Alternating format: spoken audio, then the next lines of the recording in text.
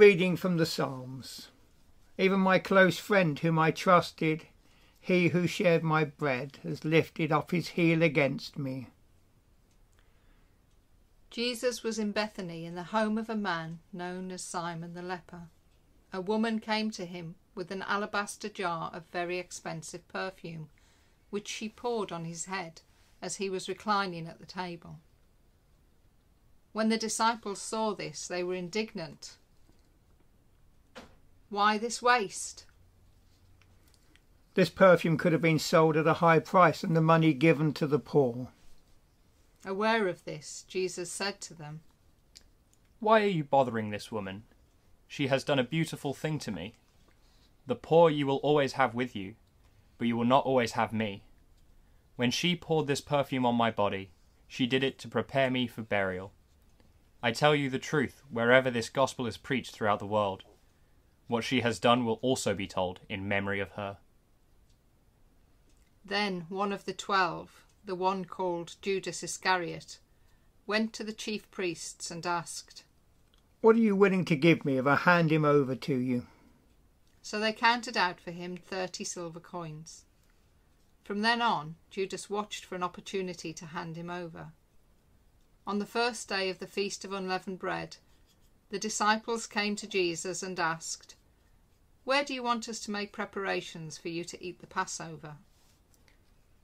"Go in the city to a certain man and tell him, the teacher says, 'My appointed time is near. I am going to celebrate the Passover with my disciples at your house.'" So the disciples did as Jesus had directed them and prepared the Passover. When evening came, Jesus was reclining at the table with the 12, and while they were eating, he said, "I tell you the truth, one of you will betray me." They were very sad and began to say to him one after another, "Surely not I, Lord." "The one who has dipped his hand in the bowl with me will betray me. The Son of Man will go just as it is written about him. But woe to that man who betrays the Son of Man. It would be better for him if he had not been born." Then Judas, the one who would betray him, said, "Surely not I, Rabbi." "Yes, it is you." The bitter taste of betrayal.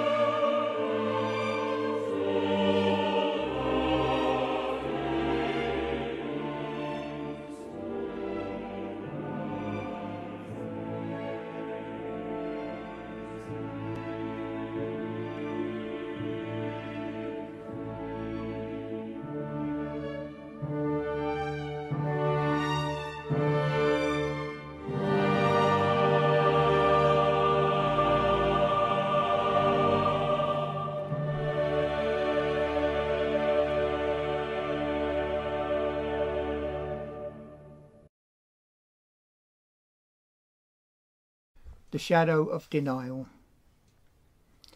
A reading from the prophet Zechariah.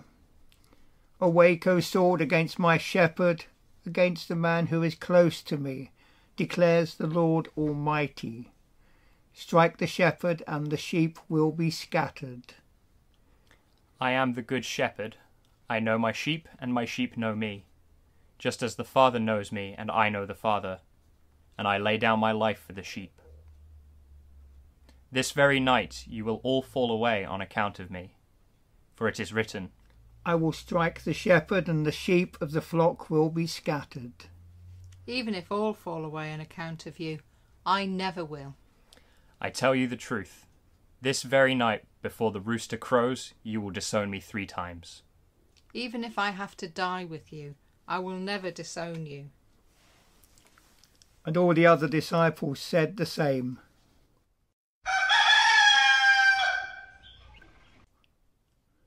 I do not know the man.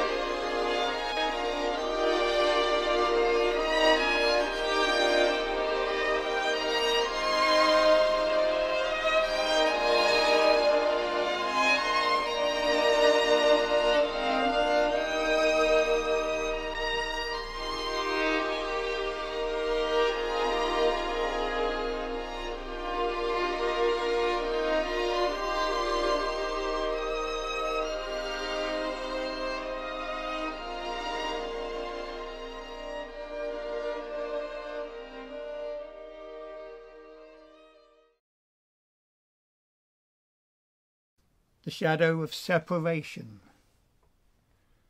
A reading from the Psalms. How long, O Lord, will you forget me forever? How long will you hide your face from me? How long must I bear pain in my soul and have sorrow in my heart all day long? Consider and answer me, O Lord my God. A little while, and you will no longer see me, and again a little while, and you will see me. Then some of his disciples said to one another, What does he mean by saying to us, A little while, and you will no longer see me, and again a little while, and you will see me, and because I am going to the Father? Jesus knew that they wanted to ask him, so he said to them, Are you discussing amongst yourselves what I meant when I said, A little while, and you will no longer see me, and again a little while, and you will see me? Very truly, I tell you, you will weep and mourn, but the world will rejoice.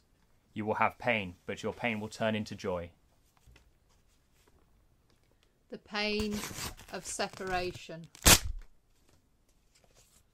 The agony of being torn apart. The ache of being broken-hearted.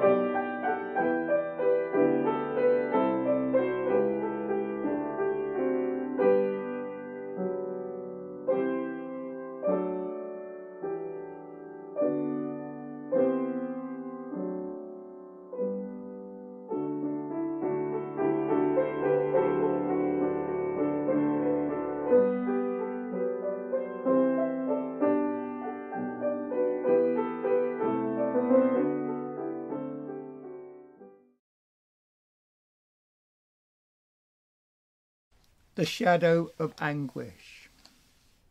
A reading from the Psalms. Be merciful to me, O Lord, for I am in distress. My eyes grow weak with sorrow, my soul and my body with grief. My life is consumed by anguish and my years by groaning. My strength fails because of my affliction and my bones grow weak. Because of all my enemies, I am the utter contempt of my neighbours. I am a dread to my friends. Those who see me on the street flee from me. I am forgotten by them as though I were dead. I have become like broken pottery. For I hear the slander of many. There is terror on every side. They conspire against me and plot to take my life. But I trust in you, O Lord. I say, you are my God. They went to a place called Gethsemane, and Jesus said to his disciples, Sit here while I pray. He took Peter, James and John along with him, and he began to be deeply distressed and troubled. My soul is overwhelmed with sorrow to the point of death. Stay here and keep watch. Going a little farther, he fell to the ground and prayed that if possible the hour might pass from him. Abba, Father, everything is possible for you. Take this cup from me, yet not what I will, but what you will. Then he returned to his disciples and found them sleeping. Simon, are you asleep? Could you not keep watch for 1 hour?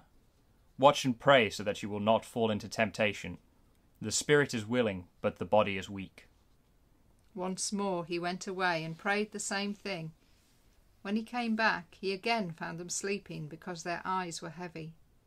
They didn't know what to say to him. Returning the third time, he said to them, Are you still sleeping and resting? Enough. The hour has come. Look, the Son of Man is betrayed into the hands of sinners.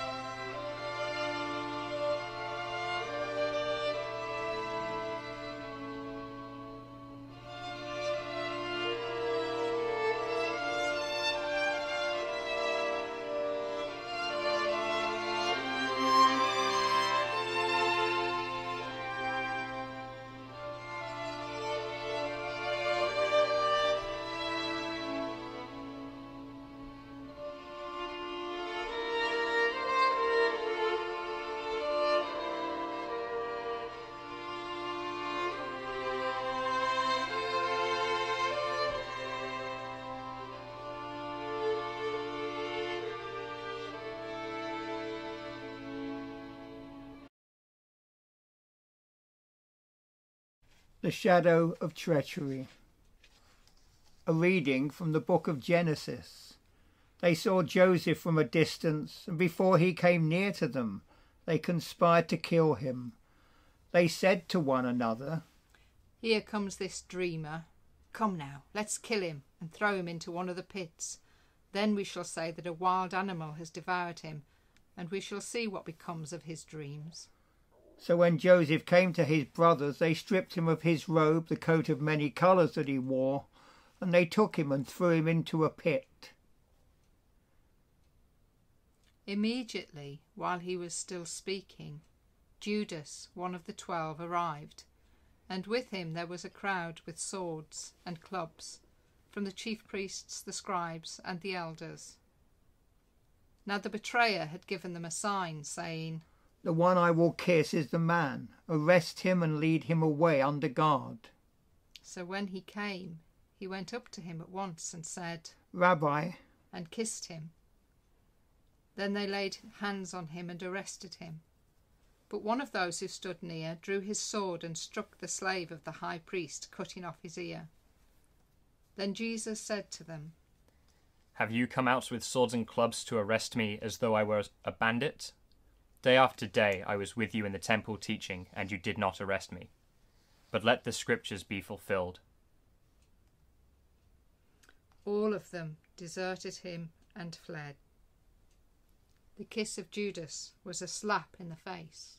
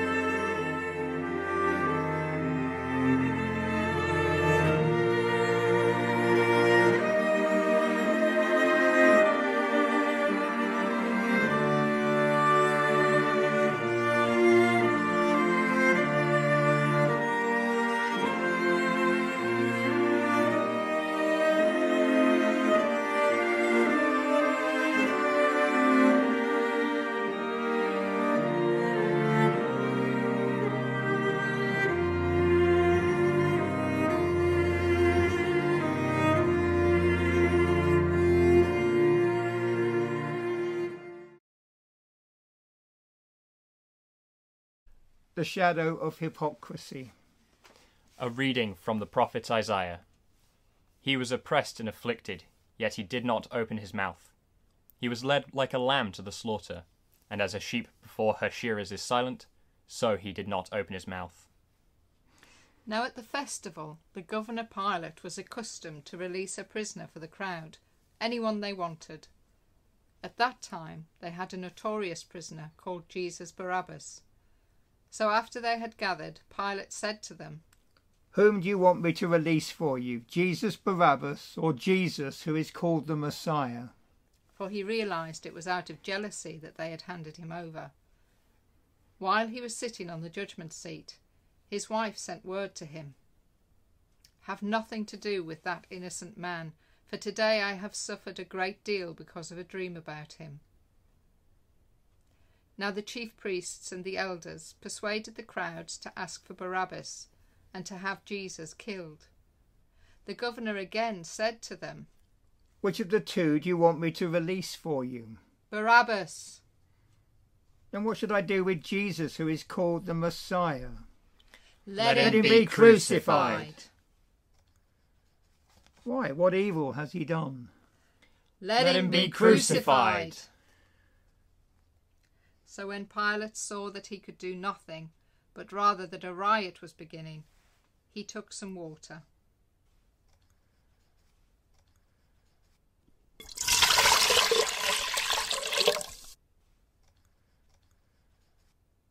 "I'm innocent of this man's blood. See to it yourselves."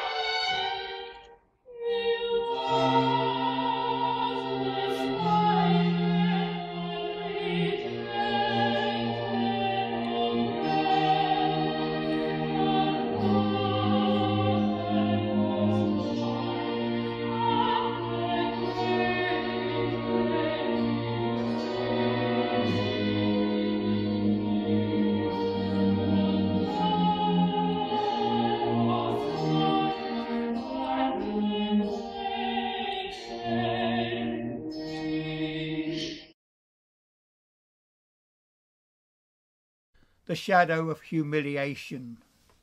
A reading from the prophet Isaiah. Who has believed our message, and to whom has the arm of the Lord been revealed? He grew up before him like a tender shoot, and like a root out of dry ground. He had no beauty or majesty to attract us to him, nothing in his appearance that we should desire him. He was despised and rejected by men, a man of sorrows and familiar with suffering. Like one from whom men hide their faces, he was despised, and yet we esteemed him not. Surely he took up our infirmities and carried our sorrows, yet we considered him stricken by God, smitten by him and afflicted. But he was pierced for our transgressions, he was crushed for our sin. The punishment that brought us peace was upon him, and by his wounds we are healed. A reading from 1 Peter. To this you were called, because Christ suffered for you, leaving you an example that you should follow in his steps. He committed no sin, and no deceit was found in his mouth. When they hurled their insults at him, he did not retaliate. When he suffered, he made no threats. The soldiers led Jesus away into the palace. and called together the whole company of soldiers. They put a purple robe on him, then twisted together a crown of thorns and set it on him. And they began to call out to him, "Hail, King of the Jews!" Again and again they struck him on the head with a staff and spat on him. Falling on their knees, they paid homage to him. And when they'd mocked him, they took off the purple robe and put on his own clothes. Then they led him out to crucify him. Were you there when they crucified my Lord? Were you there when they crucified my Lord?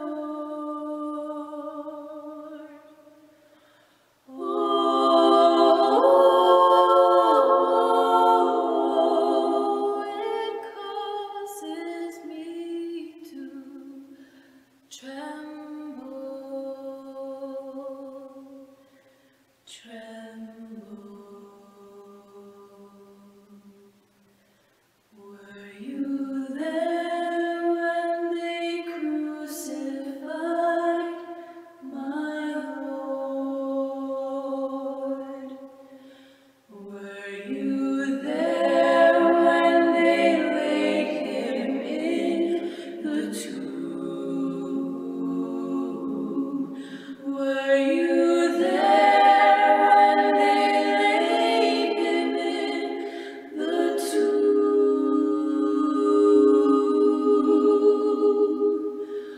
Oh,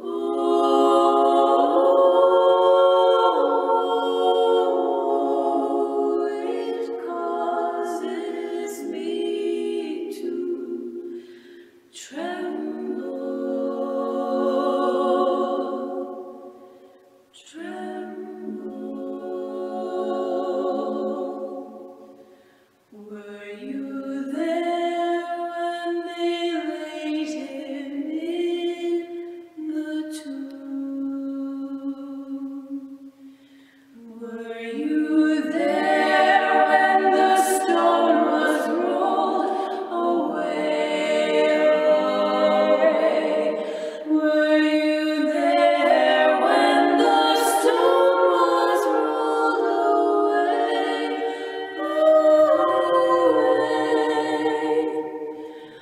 Oh,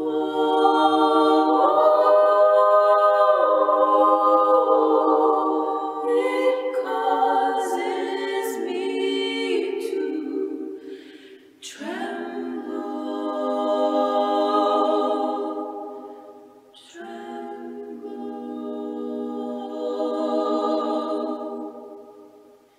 Were you there when the stone was rolled away?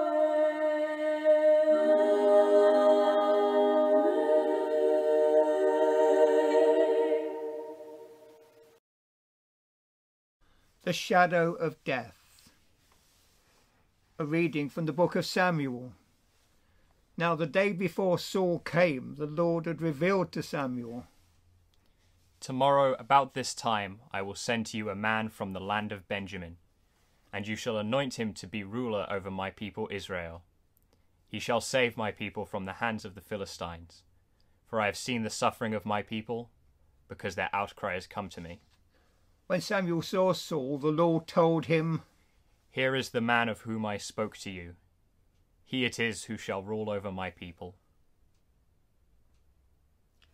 Pilate went out again and said to them, Look, I am bringing him out to you to let you know that I find no case against him.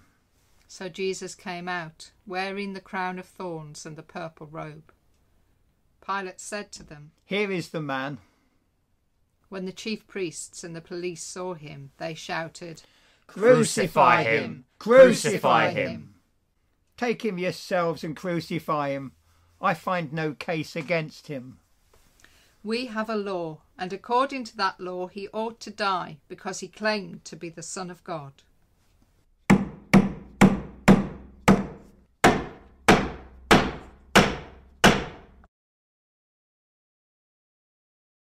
When I suffer